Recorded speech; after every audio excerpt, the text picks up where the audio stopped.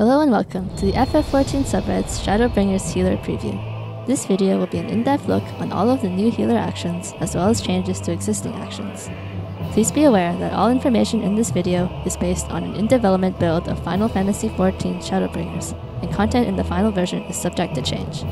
During the live letter, Yoshida stated that healers are going to be rebalanced to emphasize a pure healing role. However, all this really means is that their primary goal was to improve each healer's toolkit and address their weaknesses. DPS actions still exist, and new ones have even been added, but on the other hand, several were removed as well. Also, please note that due to the battle calculations being changed for Shadowbringers, potency values in this video should be taken with a grain of salt, because they aren't going to represent the same values as they would now. Before getting into the new actions and changes, first let me go over some key system changes that will directly impact healers. If you already know the battle system changes from the live letter, feel free to skip this part. Timestamps will be in the video description. First off, MP is now capped to 10,000, and spell costs have been scaled accordingly. However, piety still exists, and affects healer rolls by increasing the rate at which you regenerate MP. Next, the HP values of barrier shielding will now be displayed in the party list, which is an incredibly welcome quality of life improvement. Now you'll be able to better visualize your party's effective HP. Now, let's take a look at healer role actions in Shadowbringers. Role actions are no longer customizable and are unlocked regularly as you level up. One thing you may notice is that Protect has been removed, so you'll never need to go through the motions of applying that before battle again. Fortunately for our hotbars, healers now only have 6 role actions: Repose, Asuna, Swift Cast, Lucid Dreaming, Surecast, and Rescue. Removed are Cleric Stance, Break, Protect, Eye for an Eye, and Largesse. Repose has been moved over from the White Mage kit and is not changed in function. Lucid Dreaming's recast time has been cut in half, but on the other hand, Surecast's recast time has been increased from 30 seconds to a whopping 120 seconds, so you'll unfortunately have to be a lot more selective about when you use it. The duration has been increased slightly by 1 second. Asuna, Swiftcast, and Rescue see no changes aside from the level that the first two are learned at. One notable change to White Mage is that lilies now accumulate over time, rather than relying on Tier 1 and Tier 2 casts. There's also a new Blood Lily mechanic, which will be discussed shortly, and they've also received 2 new instant cast GCD heals to help out with healing on the go, since White Mage has more cast times than the other healers. First, let's get into the new Lily system, since I'm sure that's what you're the most curious about. Lilies now accumulate automatically every 30 seconds of combat, up to a maximum of 3. There's no other way to obtain them, and their effect has also been completely changed. Now, the only way you consume lilies is by using 2 new spells. The first one is a level 52 spell called ffxiv Solace, which is an instant cast 700 potency heal. The second one is a level 76 spell called ffxiv Rapture, which is an instant cast 300 potency AoE heal. Both of these spells are on the GCD and cost 1 lily. The Blood Lily is a new addition to the drop gauge, unlocked at level 74 with the Heart of Solace trait. It blooms after consuming 3 lilies, allowing you to use ffxiv Misery, a powerful AoE attack with a base potency of 900 and a diminishing returns effect on each additional enemy. Again, please remember that damage calculations have changed, so any exact potency comparisons to existing skills will probably not be accurate. As for other new actions, at level 72, White Mage gains 2 new spells: Dia, which replaces Arrow 2, and Glare, which replaces Stone 4. Both of these are direct improvements over their predecessors. Please note that Arrow 3 has been removed, so Dia will be your only dot now. At level 78, you gain the Enhanced Asylum trait, which gives Asylum an additional effect that's like a mini Largesse, increasing HP recovery via healing actions by 10%, but only on party members that are inside the bubble.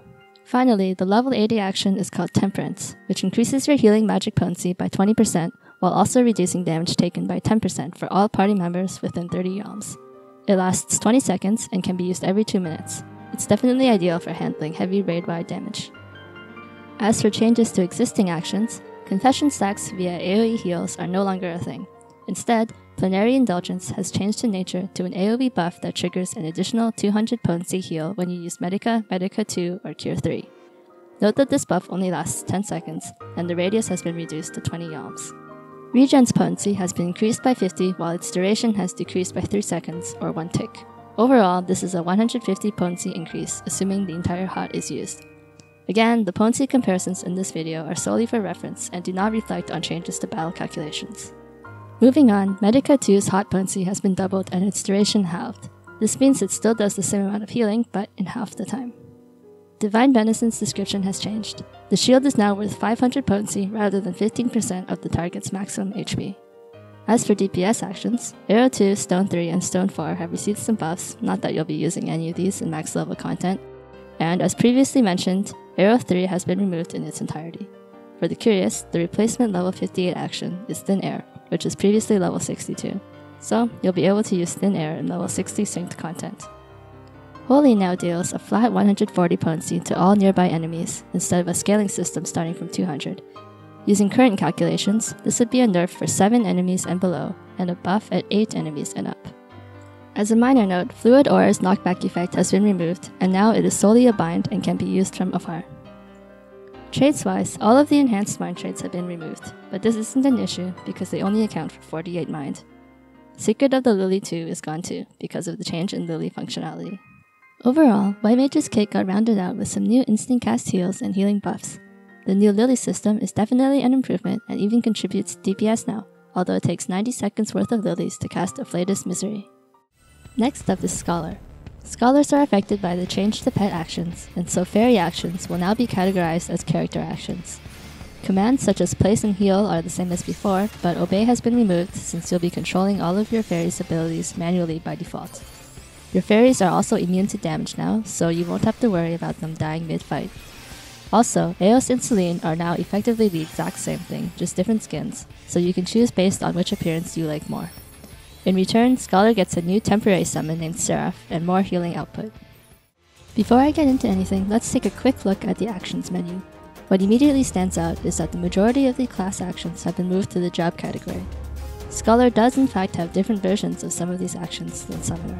I'm not going to go into the details of these differences because they're mainly potency differences, but it's interesting to note that the devs are trying to split the two further. Seraph is the main new mechanic for Scholar and new summon. You unlock her at level 80 and she can be summoned for 20 seconds on a 120-second recast timer, replacing your current fairy. While Seraph is summoned, fairy actions are changed as follows. Whispering Dawn becomes Angel's Whisper, and Fey Illumination becomes Seraphic Illumination. However, these two are purely aesthetic changes. Fey Illumination has actually been changed a bit, but I'll get into that later when I talk about existing fairy skills. Seraph comes with two new abilities. One of them is Seraphic Veil, a 200 potency heal and shield on a 3-second recast timer. In other words, this is Seraph's version of Embrace. The other new ability is Consolation, an AoE 150 potency heal and shield, which you command her to do.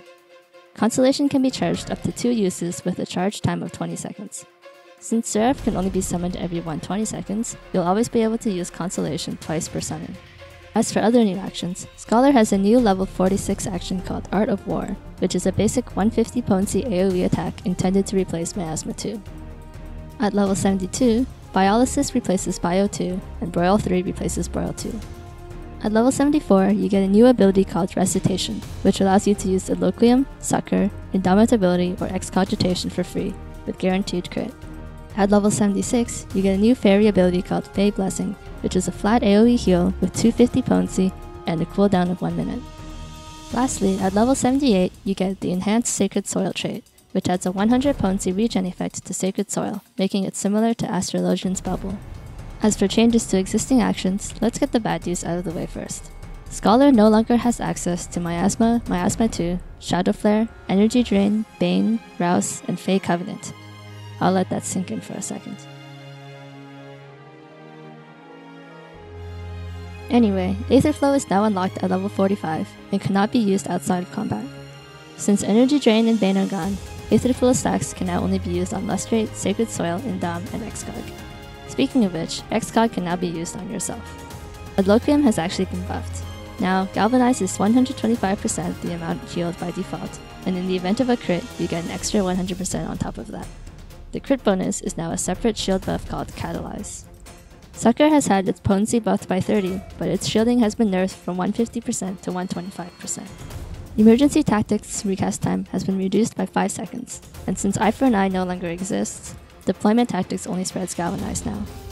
Dissipation now automatically resummons your fairy when its effect ends. Unfortunately, Chain Stratagem has been nerfed from 15% to 10%. As mentioned before, Eos and Selene now function the same. their summon cast time has been reduced to a regular GCD, and the MP cost seems cheaper, even with the new scaling. Embrace has been nerfed by 100 potency, making it weaker than a white mage's regen tick, but on the other hand, it's also instant cast now. You also can't assign it to a hotbar or macro anymore. Fey Illumination now reduces magic damage taken by 5% in addition to its healing buff, but since Fey Covenant was removed, this feels like a heavy nerf. Fey Union was also nerfed by 80 potency. Rune 2 gets buffed from 100 to 200 potency through traits, making it even better for weaving. As a minor note, Bio 2, Broil, and Broil 2 receive potency buffs. Also, Sustain has been removed, which is to be expected now that fairies don't take damage anymore. As for other traits, again, all Enhanced Intelligence and Enhanced Mind traits have been removed. The Aether Dam traits have also been removed since you don't get Aether Flow until level 45 now, and it already starts at 3 stacks. With Shadow Flare, Miasma, Energy Drain, and Bane gone, it feels like Scholar has lost a lot of its DPS kit, and the Chain Strat nerf really doesn't help either. Seraph is looking very strong, but since she can only be up a sixth of the time, I'll leave it up to the theory crafters to figure out how it all balances out. It'll also be interesting to see if Recitation's guaranteed spread critlos end up being overpowered. Moving on to our last healer, Astrologian.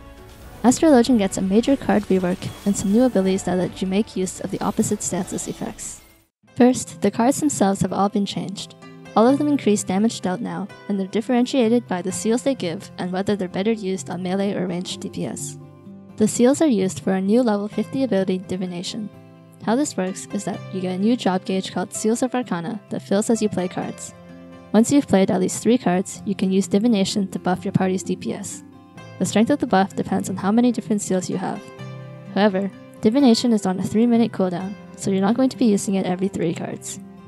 Mechanics-wise, first of all, draw has been split into 2 actions, draw and play, with separate recast timers, meaning that you don't have to rush to use a card ASAP just to get the draw cooldown rolling again. This is great from an efficiency standpoint, but unfortunately I think it does mean that you'll need separate hotkeys for them. Next, Royal Road and Spread have been removed. Also, redraw can now store up to 3 charges, which should alleviate the RNG struggles quite a bit. With Royal Road and Spread gone, it only makes sense for Sleeve Draw to be changed too. And now what it does is reset the draw timer and give you 2 stacks of a buff that reduces draw's cooldown to 3 seconds, essentially giving you 3 faster draws. Its recast has been increased from 2 minutes to 3 minutes. Minor Arcana has been shifted down to level 50, and the effect is no longer randomized. If your drawn card is Balance, Arrow, or Spear, then it gives you Lord of Crowns, and if it's Bowl, Ewer, or Spire, then it gives you Lady of Crowns. The Minor Arcana themselves have also been changed, and are powered-up versions of their respective origin cards. The catch is that they don't give seals, so it's still better to prioritize Divination, which buffs the entire party. Overall, card management is going to revolve around manipulating the cards you play to get different seals for Divination, and using Minor Arcana on the leftovers. As for other new actions, at level 72, Combust 2 is replaced by Combust 3, which has the exact same potency and duration but a lower MP cost. I'm not sure if this is a tooltip mistake, but it seems very underwhelming, especially when it's a 30-second dot. Anyway, at the same time, Malefic 3 is replaced by Malefic 4, which actually is 30 potency higher. The level 74 ability is Celestial Intersection, which is basically Aspected Benefic, except it does the reverse effect of your sect. If you're in Diurnal, then it gives a shield, and if you're in Nocturnal, then it gives a regen. The ability, however, is fairly weak, and it can only be used every 30 seconds. At level 76, you unlock Horoscope, which seems to be a prepared AoE heal like Earthly Star, except it gets strengthened by casting Helios or Aspected Helios. At level 78, you gain the Enhanced Essential Dignity trait, which allows you to stack ED to 2 charges, giving you more flexibility as to how and when to use it. Finally, Astrologian's level 80 ability is Neutral Sect, which increases healing by 20% and gives you the effects of both sects for 20 seconds. This means that Aspected Helios and Aspected Benefic will give both a shield and a regen. Now for changes to existing actions. First off, Time Dilation has been removed. Celestial Opposition is now an AoE heal, not a stun, and it doesn't extend buff durations either. Its initial heal is 100 potency, and it has an additional regen or shield depending on your sect. Basically, it's a mini Aspected Helios. Both of these changes mean that there will be no more extending of buff durations, including cards. Diurnal Sect and Nocturnal Sect no longer have their 10% and 15% healing buffs or enmity reductions, and Nocturnal Sect now increases the MP cost of Aspected Benefic. Earthly Star's damage has been nerfed by 50 potency, but the healing remains unchanged. To To balance out the removed healing buffs from stances, Helios receives a small buff, while Aspected Helios has its base heal halved and its regen buffed by 60 potency. Benefic 2 and Diurnal Aspected Benefic are also buffed. Aspected Benefic and Aspected Helios now require an active sect to use, so you'll notice a lot faster if you forgot to turn one on. Sinistry's recast time has increased by 30 seconds, and Collective Unconscious's regen effect has been nerfed by 100 potency. Gravity has been shifted down to level 45, so you can use it in level 50 synced content. Similar to what happened to Holy, it now deals a flat 130 potency to targets affected, which is a nerf at 10 enemies and below. Traits-wise, you're probably tired of hearing this, but the enhanced mind traits are gone. Most of Astrologian's changes were in the card system. Getting maximum potential out of divination will still require luck, but overall the RNG seems to be lessened by the redraw buff. Instead of memorizing royal road patterns, now you'll have to memorize which cards give which seals, as well as which ones to use on melee versus ranged. Overall, we can see that the focus has indeed been on shoring up each healer's healing toolkit. White Mage got its much needed Lily rework, Scholar got better direct healing output, and Astrologian no longer has unwanted cards. For White Mages and especially Scholars who enjoy DPSing, the DPS changes are kind of disappointing because all healers only have one dot and one regular attack now. Feel free to discuss what you think of the new abilities and changes in the comments on our Reddit thread.